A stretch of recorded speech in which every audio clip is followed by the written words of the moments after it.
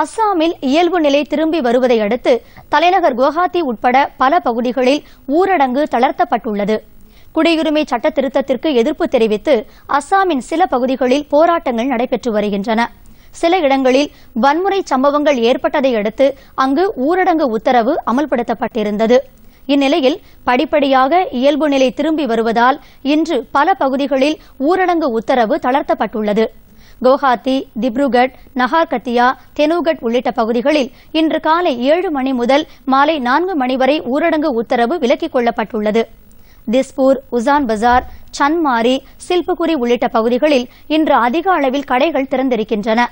சாலைகளில் மக்கள் நடமாட்டமும் மிகுந்திருக்கின்றன. வாகனங்கள் வழக்கம்போல் இயங்குகின்றன. பெட்ரோல் பங்குகள் திறந்திருப்பதை அடுத்து வாகனங்கள் நீண்ட வரிசையில் நிறுத்தப்பட்டு பெட்ரோல் நிரப்பப்படுகிறது. ஊரடங்கு உத்தரவு தளர்த்தப்பட்டுள்ளது குறித்து காவல்துறையினர் ஒலிபெருக்கிகள் மூலம் மக்களுக்கு எடுத்துக் கூறி வருகின்றனர்.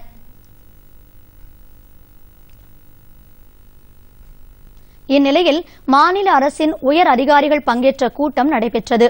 மேலும் பிஜேபி நாடாளுமன்ற உறுப்பினர்கள், மாநில அமைச்சர்கள் மற்றும் சட்டமன்ற உறுப்பினர்கள் பங்கேற்ற கூட்டம் முதலமைச்சர் சர்பானந்த சோனோவால் தலைமையில் நேற்று குவஹாத்தியில் நடைபெற்றது.